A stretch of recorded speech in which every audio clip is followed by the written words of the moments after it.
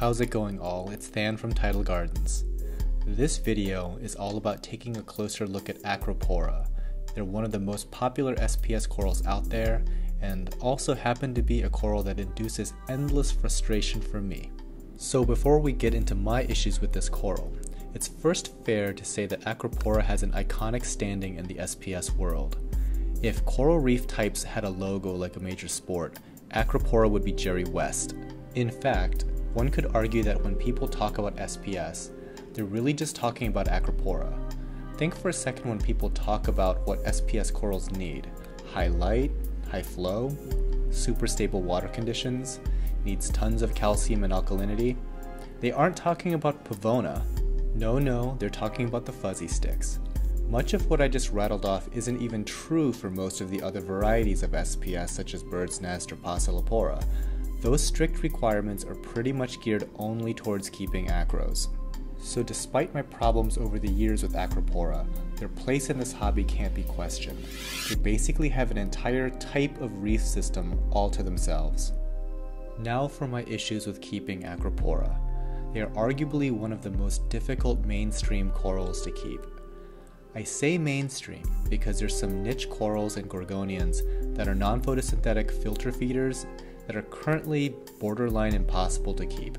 So compared to those things, Acropora are not that bad, but compared to just about everything else in the hobby, Acropora can pose some significant challenges. First and foremost, they are some of the most demanding corals with regard to light. Over the years, we found that the vast majority of corals not only do not need a lot of light, but they actually thrive in low light conditions and tend to struggle in highly lit tanks. Acropora love light, and they require both great intensity and great spectrum, which is why sometimes you may hear hobbyists dissatisfied with the colors that they get from Acropora. Disappointing color is certainly bothersome, but it's not nearly as bothersome as the whole colony suddenly dying. Acropora are famous for doing exactly this. If you've ever heard the acronyms STN and RTN, they're talking about ways that Acropora die horribly. STN stands for slow tissue necrosis, and RTN stands for rapid tissue necrosis. An acro colony might be doing great for months and practically overnight come down with one of these ailments and just take a dive. It's not perfectly understood why STN and RTN happen, but once it sets in, it's practically impossible to recover. What most reef keepers do is frag the colony and hope that some of the cuttings survive. Many extremely talented aquarists have gone through this when keeping Acropora.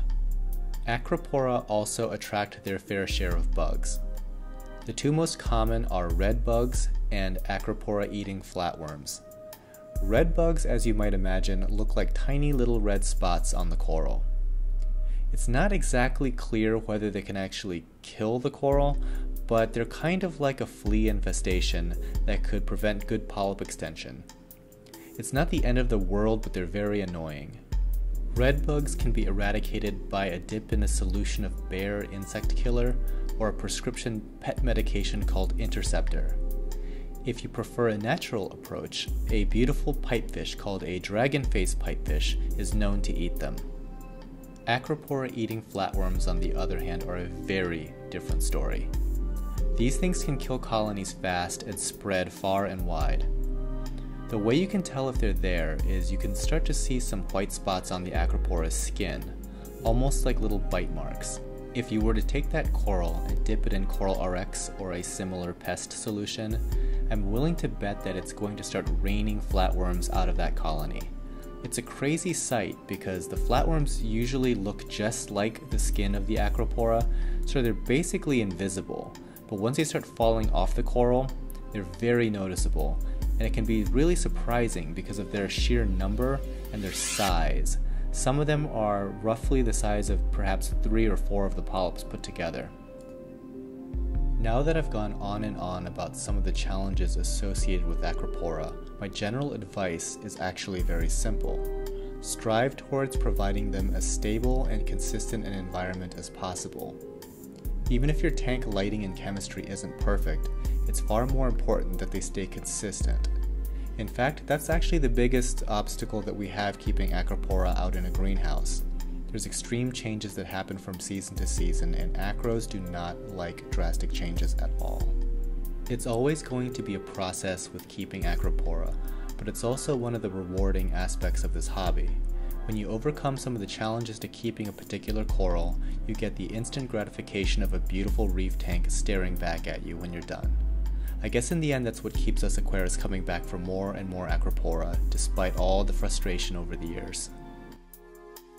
Okay, that's it from here. Thanks for watching, guys. If you haven't already, please subscribe to this channel to get the latest updates. If you missed our last video in Montipora, you can click the annotation here.